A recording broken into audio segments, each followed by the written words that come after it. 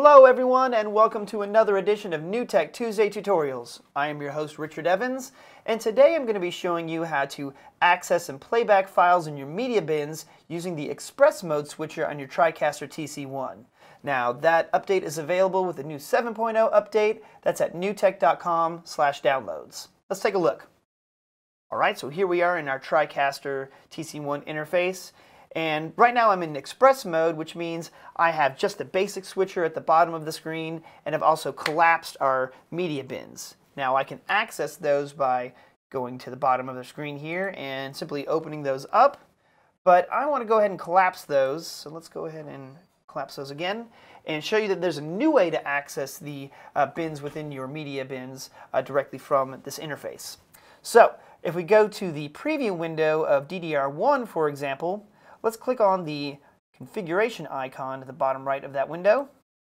And now you'll see that I have a pop-up for our DDRs instead of it being at the bottom of our screen.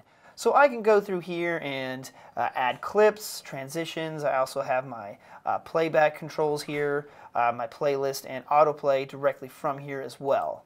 Now that's going to be used across the board on all of our media bins, including our graphics bins as well. So a really convenient way of being able to look at everything on screen without having to go through and move stuff around just to get into your DDR bins. Now you can also play back and stop all of your media bins directly from this mode as well. So you'll see underneath DDR here I have a stop and play button.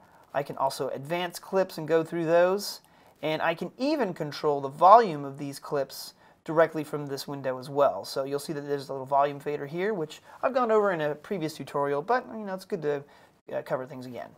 So I can go ahead and drop that and mute that completely, or just do some simple edits directly from here. Now in a previous video, I've also mentioned that you can use your touchscreen monitors to do your switching. You can also use touchscreen monitors to manage your media from here as well. So back in our interface, you can just touch on the DDR1 to take that source live, and then to access the playlist directly from here, just use two fingers and touch on that to bring up your playlist. So this is a good way to quickly reconfigure your media bins on the fly and without the need for moving your interface all around. Now, if you want a little bit more from our tutorials, make sure you go to newtek.com/demo and sign up for a personalized demonstration where yours truly will show you some more of the ins and outs of our TriCaster TC1 systems. Until then, thank you for watching, and be sure to tune in next time for another edition of New Tech Tuesday Tutorials.